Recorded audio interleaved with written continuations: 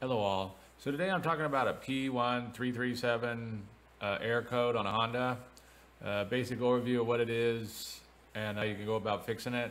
So what is a P1337 error code? It's a crankshaft position sensor to no signal.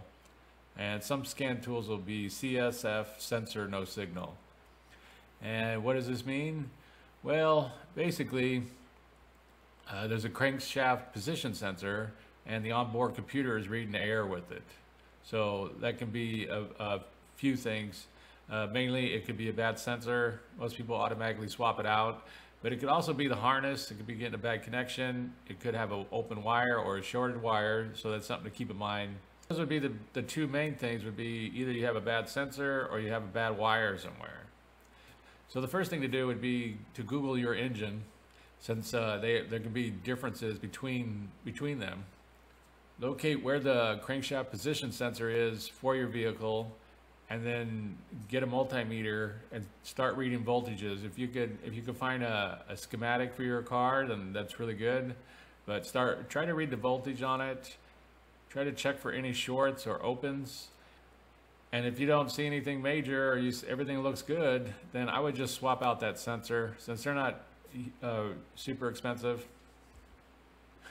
And we could jump over on Amazon just to get a rough idea. Here's one for around $64.19. So you can see that they're not hugely expensive, and you can get one. You can go to auto parts store on Amazon or eBay and just buy one and just swap it out. It'd probably be your best bet. That way you can rule it out.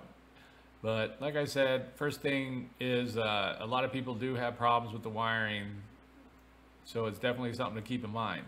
One of the last things that it could possibly be is maybe a bad onboard computer, but that's pretty rare that the onboard computers go bad. Usually it'll be in the wiring or the sensor. So Google your car, find the location of the sensor, check the wiring, and swap out that sensor, and that should fix the problem for 90% of people. So that's basically it. If you have anything to add, please comment down below. If you have any questions, ask me and I'll try to answer them. But if this video helps you, please click like, please click subscribe, and have a good day.